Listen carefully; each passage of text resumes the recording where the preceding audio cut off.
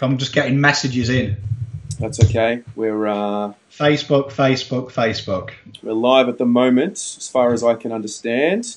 Welcome, everyone. Good evening to you all as you all start filtering through episode 1 of the Trade Talk Show here on Blue Broad. I'm Terry. You know Dan very well. Very, very excited to be coming to you tonight. Maybe we'll just start off with Dan and just get it out of the way. What's going on, mate? Oh, fucking Papley's come in! Get around it! Who cares about who we trade now? Papley wants to come to Carlton. He's made the decision. Oh, and a good one at that. Talk to me about where you were when you saw the news. What was going on around you? What was your situation? I was actually I was on my way in the car on the way to my gym appointment. Yep. And my mate texted me, "Oh, are you by the radio?" And I went, "Nah, bro, I'm in the car." And he was like, "Oh, Papley's nominated for Carlton." And I went, "Bullshit." And I thought it was going to be one of them stupid AFL Twitter, "Oh, my mate told me." And then it was actually on the AFL.com website. And I nearly crashed the car. Yep. I literally just was like, "Get out!" Going mental down the road. Yeah, I had Emilio message me, and he never gets into rumours or anything like that. And I knew when he was messaging me, it had to be true. So, yeah, it was about, 9 a.m., whatever it was. But, mate. Oh, just fucking imagine it, man. Papley in that forward line, forget about it. Well, let's get a bit of a reaction as you all start filtering through. Good evening to everyone here. I'm sure you're all as excited as what we are. I want to get to as many of you as we can today. Basically, what we're going to be doing on this show, we're going to be putting it up as much as possible every day. We want to go through whatever rumours and bits of news that come through every day so we can all dissect it, because trade radio is an amazing thing, I must say. But to have, a Carlton dedicated show where we can chat about it and dissect, that's important. So let us know. Let's maybe kick it off with grand final action just before we kick it off. But Dan, tell me a bit about your grand final experience. What do you think of the game? How did you enjoy it? Oh, it was probably one of the worst spectacles of grand final I've ever seen. It kind of was over before it begun. Looked like it was set up for a ripper, though. With the first quarter, no side could really get on top of each other. It kind of looked like it was going to be one of them wire-to-wire jobs, but unfortunately, Richmond are just too good. And if GWS play like that, Richmond are going to walk it. So not much of a spectacle. It was great to see Marion Pickett, though, and Dustin Martin. They were something else, weren't they? Like Dustin Martin, he knows how to put on a show when it counts. He's a big-time player, proven big-time player. And, yeah, I couldn't help but just feel like, what's it going to be like when it's us? Like, I can't imagine what my heart's going to be like when it's us. That stress in that first quarter, it was a pretty close game. It was unbelievable how much I was thinking about what would happen to me if it was Carlton and it was a close game in the first quarter. Do you get that? Yeah, I find it hard to, it's a very Australian thing, let's watch the grand final, because English people, Scottish people, we don't watch cup finals if our team's not involved. It's kind of like it hurts too much. And there is an element of that where I watch it and think, imagine when it's us. Like, I want to feel the excitement. Like, I saw Rob Winston. He was just peppering my news feed with videos. Like, I want to be that guy. I want to be up and about on grand final day. Absolutely. Sleepless night, nerves, excited. Yeah, absolutely. Absolutely. So that's that. Let's get right into it. If you're watching, let us know what you thought about the Tom Papley news. So there's really 3 bits of news that happened today that's relevant. The first is that Tom Papley is officially nominated Carlton as his team of choice, which what it does is really it probably just starts the process and eliminates a few things that we needed to have in our corner. So obviously the decision to come back to Victoria, it's validated. I think the decision to not go to North Melbourne is also then confirmed. We know he wants to come to Carlton. We know that he's potentially turning down a 4-year deal at the Swans to come and play for a club like ours, which sort of tells you, he's probably going to be paid really well, but he's he's coming because he's excited for what we have to offer as a club. So From that point of view, Dan, how important is the nomination in the grand scheme of things? I think we missed the most important one. I had to get a trade right at some point. Yep. So, finally. But no, serious. I think every side has a small forward that's got X-factor game-breaking ability. And the kind of are a few and far between that you can sign a player of that quality. Mm-hmm. And I'd say he's top 3 small forwards in the country. So he's elite. Like, he's a great age as well, young, in his mid-early 20s. So he's going to be around for a while. And imagine him feeding off the feet of McKay and Kerner. And I think it also opens us up to other clubs now, because a big name player who was probably wanted by a lot of teams has come to us. So it kind of starts to turn the heads of other players. If you're, say, a Brad Crouch or, say, an Ollie Wines, and you're thinking about leaving your club, you're looking at your forward line and you're kicking into some tasty prospects now. McKay, Kerner, McGovern, Cunningham and Papley. Like, you're going to get around that. Absolutely, mate. Absolutely. And I think I'll get to a few comments here. John Muratidis, good evening to you, mate. He loves the Papley graphic. I'm loving what it looks like as well. Dan, can you see it there? No, I can't, mate. I can just see your sweet face. I'm really enjoying it. But, yeah, look, Curtis, good evening to you. Best news for us. We'll pay massive overs for him. And, yeah, let's talk a little bit about that. So, right now, where he's probably graded, and I'm not really an expert in the grading of players or where they are, but I was listening to Dal Santo and Sam McClure talk, and Dal Santo was saying he's sort of there or thereabouts from that pick 12 to pick 15, 16 range right now. So to have a pick 8, or what's going to be a pick 9 now with the priority pick to the Gold Coast Suns, is it as simple as a straight swap? Like, Dan, first of all, do you think that's the deal? Is it a straight swap? And I think pick 8's fair. If you look at, like, say, if you look at the Champions Data AFL ratings, where he's top 10 in that, so he's a top 10 small forward. And if you look at it logically this year with the numbers, you would have him easily in the top 5 small forwards in the comp. So for me, I think if you can get it, I reckon his real value is about a 12, a pick 12. But for me, like, you've got to pay a little bit. They desperately need that pick for Danaher. So to me, pick 8, I can't see how anyone would say that's over the mark. The guy is a superstar. Like, he's kicked more goals than everyone but 3 small forwards in the comp. So Charles Cameron, Sexton and Lloyd are above him, but Sexton and Lloyd have only got a goal above him. Yeah. So you're talking this guy probably on paper is phenomenal. Like, what he's A grade at his age. A grade. Yeah. I've got a few highlights of him playing right now. I'm not sure what the quality is really like, but nevertheless, we'll keep going. What does it say about him turning down a potential 4-year deal at the Swans? They're not exactly a basket case of a club. Yeah, well, I think a big thing is, and like being a married man myself, and I know there's a lot of married viewers, I do think your partner has a lot of say in where you want. And if she's genuinely unhappy in Sydney and wants to go close to a family, it's about the age, where you start having kids, you start thinking about like that in life. So if his missus is saying, I want to come to Victoria, it would be very hard if he can earn more money coming to Victoria. And he's a Victorian boy himself. It makes sense to me, like as a man, and I know I go around about trying to be a big tough man. If my missus said, fuck off to another state, I'm fucking off to another state. Yeah. It's happening. Yeah. Like, so to me, he's going to be paid more at Carlton. And let's be honest, without being blue-eyed and blue-glassed, Carlton are going places. I'd want to play for Carlton Football Club. There seems to be a real great atmosphere, a great feeling about the club.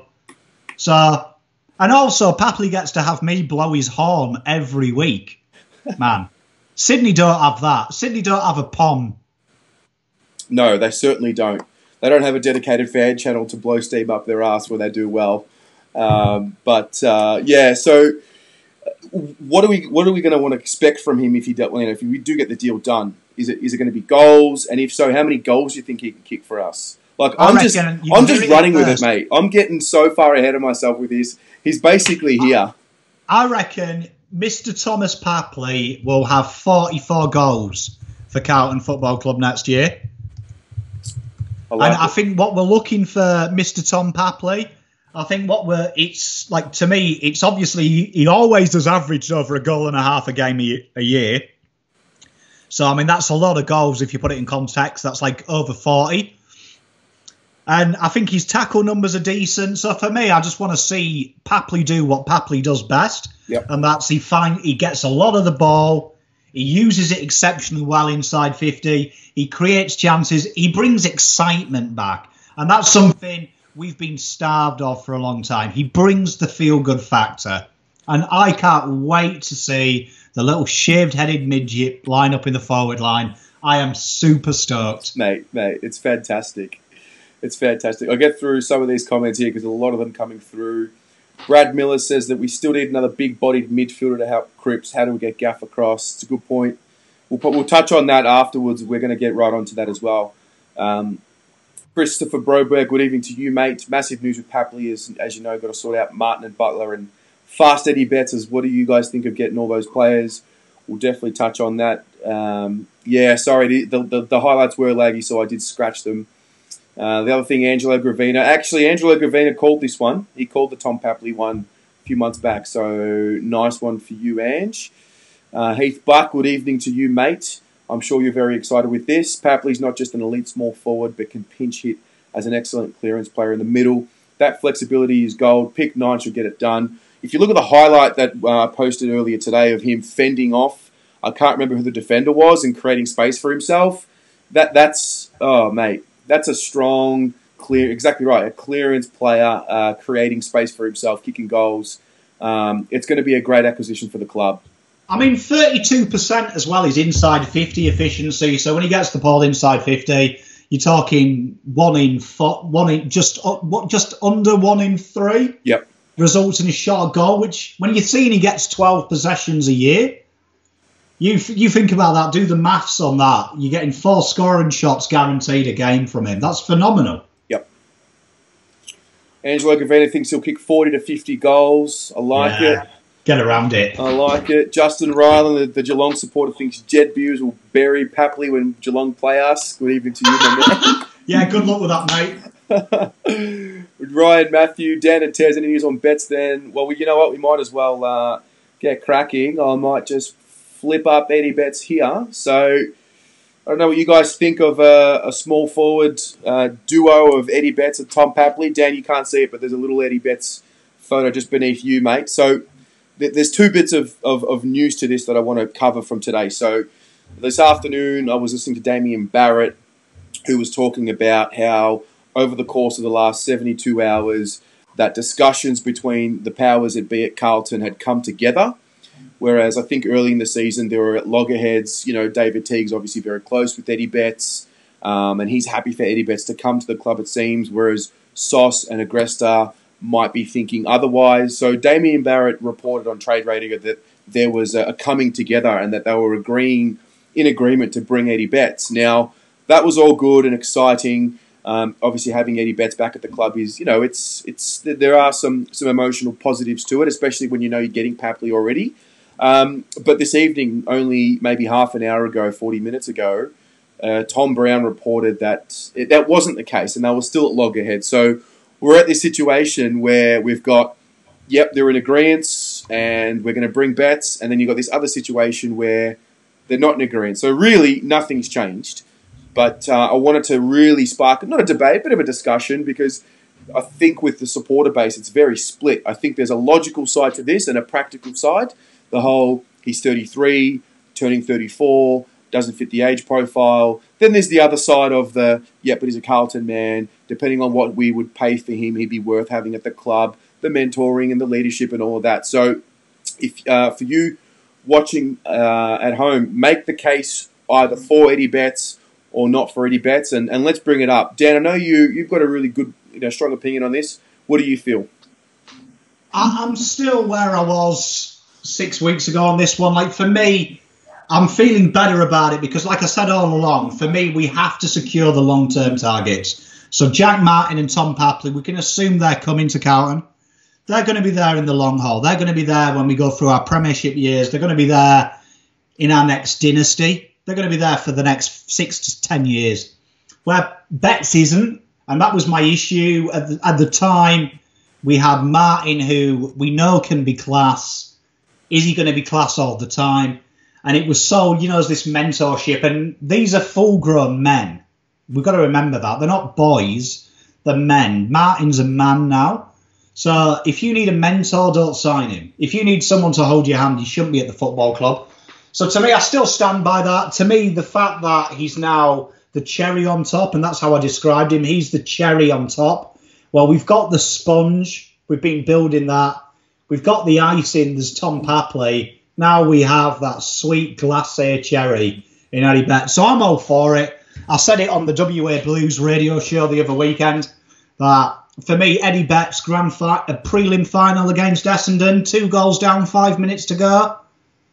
He's got Eddie Betts written all over it, hasn't it? Yeah. I genuinely think Tom Brown gets his mail from Big Footy. Like, genuinely. There's a lot of guys who fall into that category. There's a few newsbreakers and rumour breakers and lock givers that get their news from Big Footy. But I just think why hasn't he been called out on his crap? Like, it's unprofessional. Well, Papley's dad did, didn't he? Papley's dad called him out beautifully. Another reason why we want Papley around town. Yeah, do you know what I mean? Like, it's going to be, just think about it, though. Potentially next year, that forward line, Eddie Betts, Papley, McKay, McGovern, Curnow, Cunningham, that's got Premiership written all over it. Like, I'm going early now, right? West Coast ain't going to win it next year. Richmond ain't going to go back. We're going to win the flag, boys. We're going to do it. Love it, love it. Get to a few comments. Good evening to you, Kevin. Kevin's mail is that Eddie Betts will be the last deal done after a state player, and his choice is Brad Sokol from Subiaco. Oh, get him to my club. Very good player, and a rookie for Daisy. Business closed. Interesting. Matko, Tom Brown said that North was offering Papley 800, 900,000. That North are front runners. His sources are wrong now. Papley has requested a trade to the Blues. Absolutely. Peter Vlahos, another whack for another drive-by for Tom Brown. Debbie O'Connor, Indigenous players need a mentor, different culture. Yeah, it's look, there is a point there. I don't think we have the Indigenous sort of group at the club that we once had, basically when Betts was playing for us previously, because obviously we had Jeffy Garlett, Chris Yarran, and the like running around. We do have Sam Pachetsky-Seaton and I guess Liam Jones. I don't think Liam Jones is one that needs mentoring though, but that brings me, it's a good segue to the next point, and that's Jack Martin, who's the other one that's been rumoured to be with us. So let's talk a little bit about Jack Martin. No news really as of yet. We know that he nominated us a few weeks ago, and we know that he wants to get done. Actually, wait, maybe we should take a moment. What is the deal for Betts? I know that we have a pick 46 or something like that. So I think it'll be a steak knives deal if it's going to get done. In what way? Please elaborate. I think it'll be a late 4th rounder, 5th rounder. I don't. They won't get much for it. Yeah. I think if it's higher than pick 40, it's madness. Mm. And I think that was Sauce's sticking point of trying to keep having our assets there. So for me, 46. I can see 46 going back to Adelaide. Yep. For Betts. Good call. Good call. All right. So the next one is Jack Martin. I've got him up on the screen as well. Let's talk a little bit about him, because we know that it seems pretty straightforward in the sense of, okay, let's just give away pick 9 for Jack Martin. What does a forward line, or what does a team with Betts, Papley, and Jack Martin look like? Are they really all going to be able to play? And I've had a few questions come up here that I want to address. How do we really need to go for all of these guys? So let's talk a little bit about it now. What do you think? Well, I think people misinterpret where Martin plays. If you look at his GPS, he either pinch hits in and around the ball and on the wing. That's predominantly where he does his work, particularly early season this year and 2016 when he had probably his best year. That's where he was around. Or he slots into high half forward. So for me, he'll just do the same job at Carlton.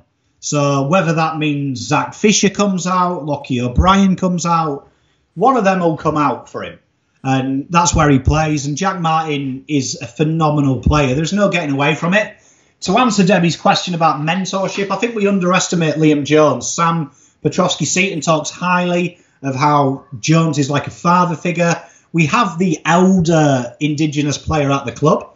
So for me, I just don't see Jack Martin as a temperamental beast. I think people think he's temperamental because he wants to leave Gold Coast. But he has been there like nearly 7 years and they've done sweet FA. So he's held in longer than May, Tom Lynch. Like, he stuck it out. He's served his time and he wants to come. So for me, my only question mark on Jack Martin is his consistency, where he is very inconsistent and there's no getting away from that. If that's the culture at Gold Coast, maybe that's it. Maybe it's too laid back. But he's got the best chance at Carlton. He's got Russell. He's got great leaders in Cripps and Doc. Great leaders in Jones, in the Indigenous. And now Eddie Betts. For me, he's a superstar. He could be a superstar. Yeah. No, it's a good point. And I think the other thing I want to talk a little bit about, and you get a lot of comments about this, if you have these three on the list next year, all of a sudden we start looking at a group of 30 players who can probably play on any given day. So I would personally say I would think Tom Papley and Jack Martin definitely start round one if we are to get them. I'm not completely convinced that Eddie Betts starts round one just yet. But who comes out of the side? Who are some of the people that could be coming out of the side if these guys are in? Well, I mean, it's a tough one because you'd say that half-forward flank, they play Curnow and McGovern in the key position and then one on the flank. So you'd say there might be a spot open there for Martin to slot into the other half-forward flank. And then you'd say in your full forward line, you'd say McKay's set full forward. And then you'd probably say Cunningham and Mr. Papley in there. But then also there's the argument that Papley would probably go to the half-forward flank as well. So you'd say them six will make up that forward line. I mean, they're the six best available. Yep. And there's no getting away from it. But, I mean, for me, Betts is going to be used. I'd like to see Betts used sparingly. I think he's getting to that age where you want to keep him fresh to make impacts. So I think he was overplayed at Adelaide. He started to tire towards the end of the year. So for me, I think they're the first six. And then you've also got JSOS, putting that forward pressure on as well. So for me, it makes sense that they'll find a way of playing him. I mean, let's be honest, Zach Fisher didn't set the world alight last year, neither did Paddy Dow. So Jack Martin, on paper, is better than them two at the moment. Mm-hmm. Yep, absolutely. All right, let's wrap up those three, and let's really just put it out to you guys watching, and appreciate you being here.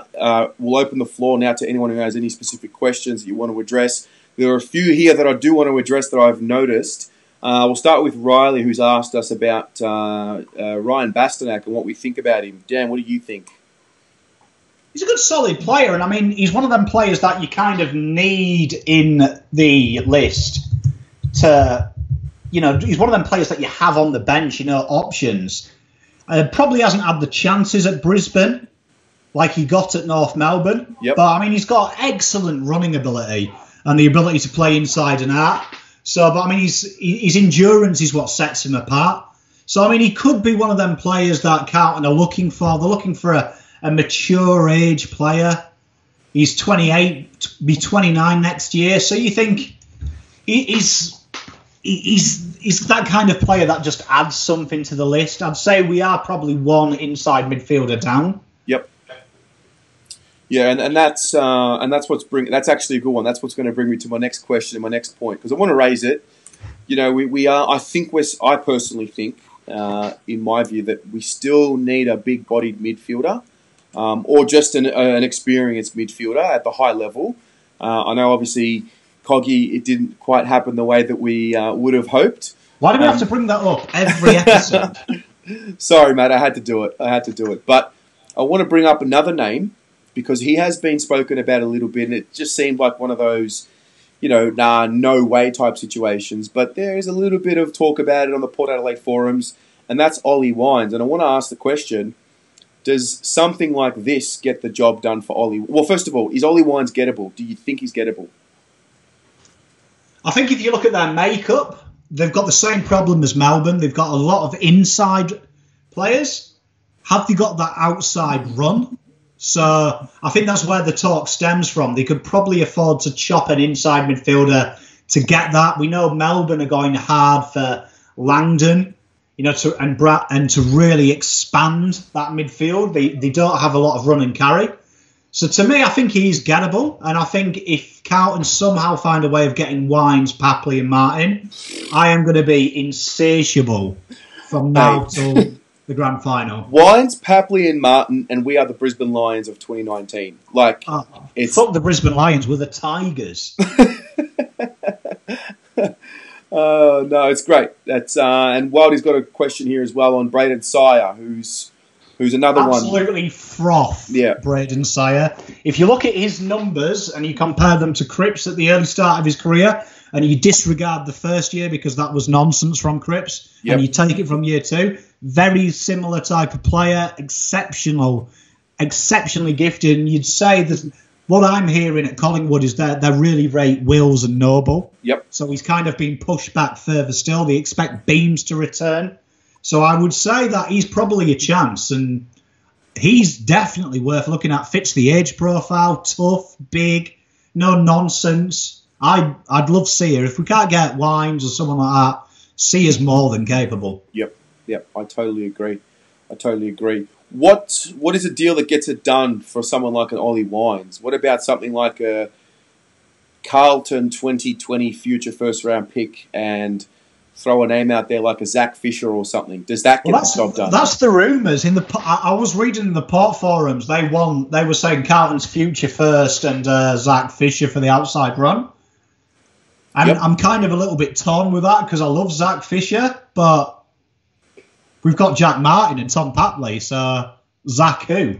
I mean, if it means you're getting an Ollie Wines, and that's the reality, and we don't want to talk about. People don't like talking about players leaving because it's obviously it's a tough conversation to have.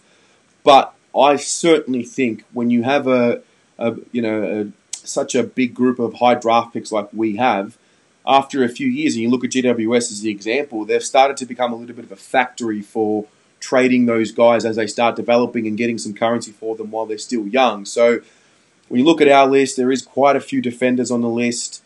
And we do know that we still do want a big-bodied midfielder. We know that Setterfield's on the list and he's going to develop well, and we think Matt Kennedy's going to do a good job, but we're still another one short. So do you start looking at a Zach Fisher, a Paddy Dow and the like? It's a tough conversation to have, but for me, I have a firm belief that Setterfield is going to become that big body. Yep.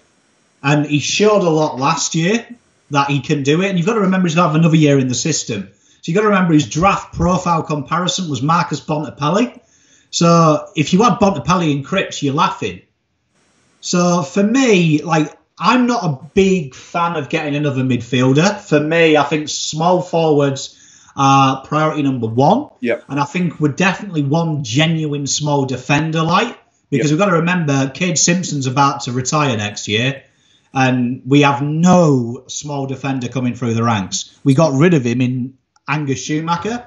Yep. So we're either going to risk this year getting a young kid and hoping he's ready, or next year we're going to have to go hard for a small defender. Yep. So to me, I'm shocked we haven't gone after Rory Laird. Mate, there's a serious exodus at Adelaide. Everyone wants out. I don't blame them. Yeah. That club's in free fall. And it's so good to see. To think 8 weeks ago we had their list manager laughing about the trade with Carlton, and it looks like we swapped pick 4 for Papley and Stocker. Yeah, well, speaking of Stocker, I think that's the replacement for Simo. Debbie just commented it right now. I agree with you, Debbie. I think Stocker is the natural replacement for Simo. Now, whether Stocker goes on to be a small defender for the rest of his career, I don't think so. I think Stocker will probably eventually become, a midfielder or a halfback flank type player. Mate, it could be a Sam Doherty that becomes a small defender. It could be a complete role change. We've got to remember with Stocker, who was drafted for an inside midfielder, and McIntosh and Fraser have confirmed the only reason Stocker's playing halfback flank is so he can adjust to the speed of the game. Mm-hmm. So he won't be there long term. Mm-hmm. And if you've ever seen him play in TAC, under 18 level, the guy is elite. He was literally Cripps of the under 18s. Yep. So to me, that's where he needs to be, and I want to see him start to be used on the ball, because we saw it when he played halfback flank. He's up for the fight at a young age. And to me, we also need to remember Ed Kerno, Murphy, these guys are getting old as well. So we also need someone to replace them. And Stocker, for me, is Kerno's natural replacement. Classy user, but he's tough and tenacious. Yep. So I still think we're missing one genuine line break in halfback flank. Mm-hmm. Interesting. A few more names that are getting chucked up here. I saw Aidan Bonner's name in some of these comments here. I haven't watched much of Aidan Bonner closely. Have you? Yeah, the old GWS boy. I mean, he's got a good lid on him as well, old Aidan Bonner. Yeah. So, I mean, he's kind of like the midfield equivalent of Nick Natanui. He's got that beautiful frizzy hair that you just want to ruffle. Yep. But tough player, do you know what I mean? He also actually sets the AFL record for a standing leap. So there's an interesting thing. But yeah, big, strong on baller, quite agile.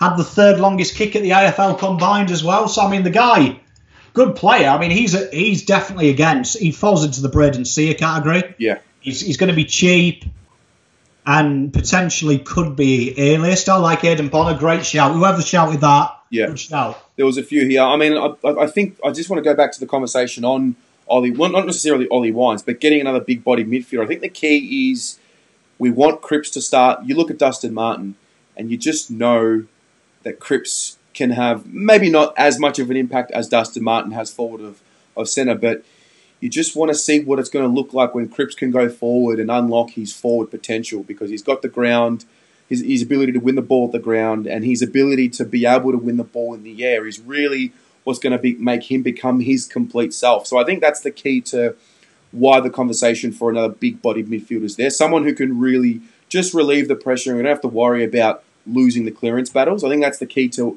why the conversation for Wines is there. It's what I said last year thousands of times. It's great having Cripps do all that stuff, but for me, totally wasted on him. Mm-hmm. Totally wasted that he's got to do that. Mm-hmm. He's way too good of a player. And you look at the games last year, your Gold Coast game, your Brisbane game. Do you know what I mean? You look at the game as well against Adelaide. The guy, when he can free himself up, he's very damaging with his ability to just break lines through sheer physicality. Mm-hmm. So if we can have another player, but to me, priority has to be a small forward. And if we can, but like everyone said, Bonner's out there, Sears out there. Do you know what I mean? Bastonac's out there. There is these players available that we don't have to pay large sums for. I mean, Ollie Wines, I think, would cost a future and a player. Mm-hmm. And it depends what Jack Martin's going to cost us. So, I mean, I've heard people tell me that pick 34 and 41 might get the job done for Jack Martin. But to me, that seems unders. Yeah. But if Sauce pulls it off, throw the future first rounder at Gaff or Ollie Wines. Fair play to him, mate. Fair play. I mean, if he pulls it off, I'm going to run around Lygon Street naked. A few questions here coming through about the replacement for Cruz, a backup ruckman. We were pretty. I mean, you and Dane especially raised Darcy Cameron as a potential target. I think I saw today that he's going to be going to Collingwood. I think the key for our ruck situation is it's obviously Tom DeConning. Oh, definitely, yeah. It's so important to really. It's hard to understand who we should be going for because we've got to make a really big decision here. Is Tom DeConning going to be ready to play regular footy this time next year? I probably think, I hope he does. I don't know if he will. But what do you think about the ruck situation? Obviously, this is an open question too to everyone who's watching. Well, I think Cruz has got the gig as it stands. Yep. I think De Koning suffered last year because he got injured at the wrong time. Yeah. But also, we had so many ruckmen, Lobb and Phillips, and he was kind of second and third pinch hitting in the ruck, so he never really got to develop that ruck craft. He did show, though, towards the end of the year that he has excellent ruck craft. It's building, takes good marks, kicks for goal, really solid numbers. So for me, I reckon Tom De Koning's ready to take over 2021, 2022. What I'd like us to do is Cruiser goes down regularly and it's getting more frequent at Carlton. So we can't rely on him playing 20-odd games next year. So for me, the only logical option is get Phillips, keep Phillips for another year. Yep.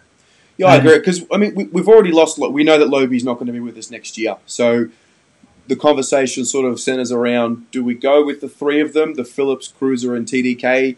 Do we go and get a Tom Nichols? I think Riley mentioned here. Yeah. You know, so it's sort of there.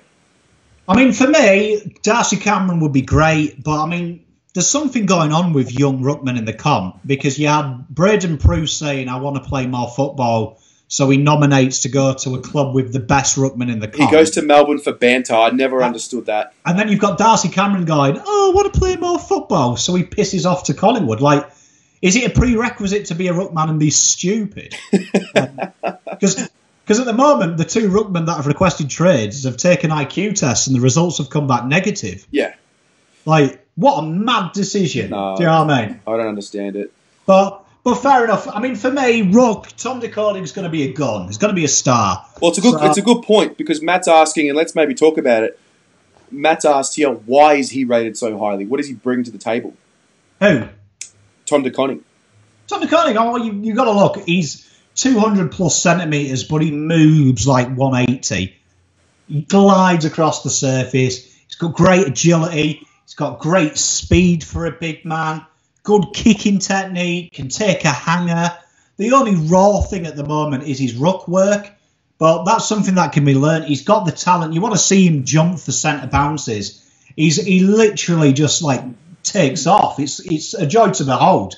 So for me, he's got all the facets that make a good ruckman. Plus, you've met him. You know his head's switched on. Yeah. Very focused kid. He's always nagging the ruckman for advice. So he's a hungry learner. To me, that kid is just a pure athlete. Yeah. And you look at all the modern day ruckmen now, they're athletes. Gone are the days, big guy. Yeah, the big busted ruckman. Yeah. Like you look at him now, he's the modern day ruckman. And he's a serious player. So for me, good hands, our ruck team. If there's one thing I can certainly attest to from personal experience, it's the character of him. You know, when I met him and spoke to him, you just know right away. Okay, I know exactly why we drafted you. You know, he's got that charisma about him, that presence about him. He comes from a big family. He's been the younger brother. He's understood different personalities. He's empathetic. I think it's just a matter of getting him on the park. The talent's there.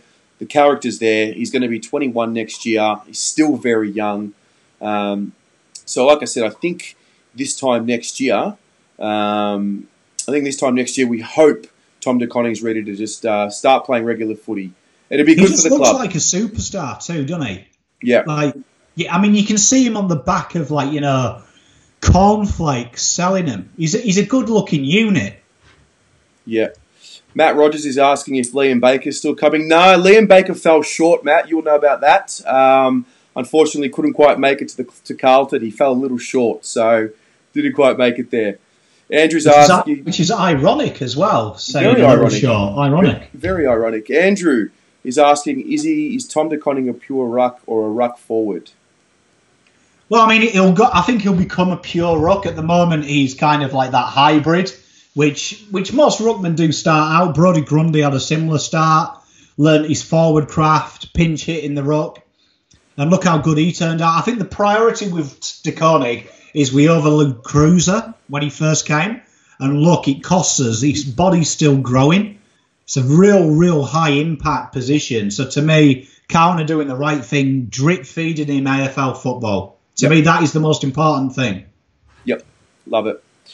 Jeff O'Day, good evening to you, Jeff. Ruckman, Cruiser, Tom DeConning, Casbolt, Phillips in that order. So I don't think they will recruit any more rucks.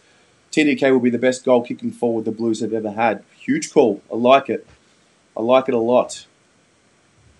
Greg, I mean, I think what I'd like to know from the audience, I've seen a few on AFL Trade Radio that were talking about Levi, and they were all saying that their sources, Mitch Cleary was saying Carlton have only offered him the natural 1-year extension, but he wants longer, and he's really pushing for that 2-3 year extension. So to me, like, what do we do with Levi? Like, do people, like, to me, there's trade value there. And if Carlton obviously have a reason they don't want to give him a 2-year deal, they don't want to extend the extension. So to me, do we look at maybe there's talk Adelaide are going in for Lukosius as part of one of their players? Right. Do we maybe tout Levi's name to Gold Coast? Because he'd be perfect for Gold Coast, centre-half forward. Yeah.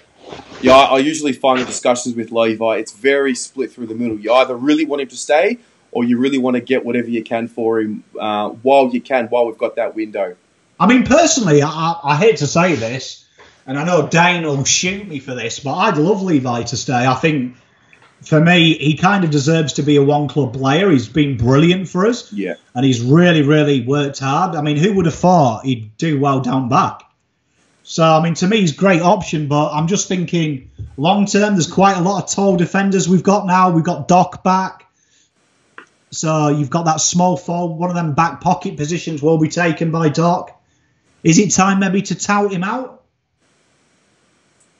It's a good question. It's a good question. A few more here before we wrap it up, mate. Costa's asking, where do you see players like Fisher and Gibbons fit in if Betts, Papley and Martin all come in? Yeah, well, I mean, Gibbons, I think you want to see him in the midfield, right?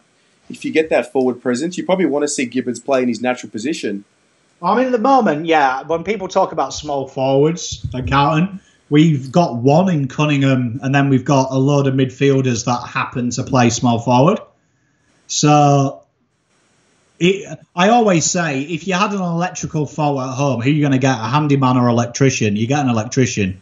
So at the moment, we're going to have the luxury next year of playing actual small forwards there. Yep. So to answer the question, I think Gibbons is going to start pinch hitting in the midfield. Go on the wing. He looked really devastating towards the back end of the year. 100%. And Zach Fisher, I think he creates pressure. That's what we're forgetting. A lot of these players, we've got midfielders who are playing in the forward line. We've now got depth, midfield and small forward all of a sudden. We've got pressure on places. A bit of pressure does wonderful things to players. Look at Brisbane, how well their NEFL team played and how well the Brisbane team played, because they're all on the top of the game fighting to get each of us jobs. It's going to be a great time at Carlton. Absolutely, mate. Absolutely. Thoughts on Lockie O'Brien? If you had pick 10 again from last year, would you take him again? This is from Alex Fiola. Oh, come on, Alex. Don't say that. Probably not, knowing what I know now. But then again, I think he's shown last year he's getting better. I think he's probably just lacking the ability to find the ball. So to me, I'm more than happy with Lockie O'Brien. Like, I think he will become a player for Carlton. I've got no doubt. We know I love Lockie O'Brien. He's one of the players I have proudly on my Guernsey. So next year we'll have Chozza, Lockie O'Brien and Papley. Definitely will be on the old back. So, yeah, I think he'll be a good player for us. And I think probably a good pickup. I think that's a wait and see with Lockie. Absolutely. What about anyone from the Northern Blues stepping up next year? Someone like a Ben Silvani. He made some inroads late in the year, but I didn't watch enough of them to really know anything about how far along he is, how close he is to playing in the ones. The thing with Ben Silvani is there's just no rush, is there? Well, you'd say Jones and Wheatering have got that locked down for the minimum the next 3 years. So, I reckon you'll see Bezos play at AFL football though next year. Yep. I reckon if I put my Mystic Meg hat on, I reckon he'll play against Essendon. I like it. I like it a lot. It's a good. All Silvani's debut against Essendon. They certainly do. All right, guys, that's it. It's been a great show. Thanks for joining us. We will be back throughout the week. Stay tuned. Keep your eyes peeled for any news. Let us know what you think about the format. Let us know what you think about Tom Papley. It's very exciting times. And we'll see you throughout the week. Go Blues. Thanks, Dan. Go Blues.